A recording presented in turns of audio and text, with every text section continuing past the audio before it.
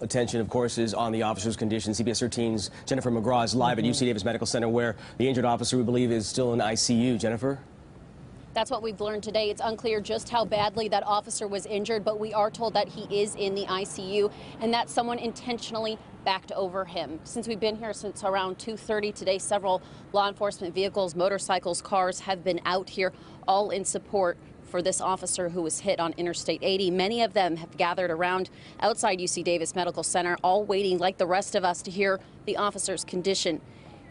Now, we had a press conference earlier today. He could not elaborate on the extent of the injuries, but said the officer was behind the suspect when he was essentially backed over. In that press conference this afternoon, they were able to give brief details.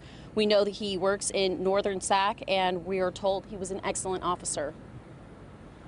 It's one of those things where we go out and we do our job. We do our job to protect the public. And again, if it was a situation where it was a disabled motorist on the side of the road and we're just trying to help out and something like this happens, it is very unfortunate. But the community has been wonderful in this situation, and please just keep the officer and his family in prayers, and hope for a speedy recovery.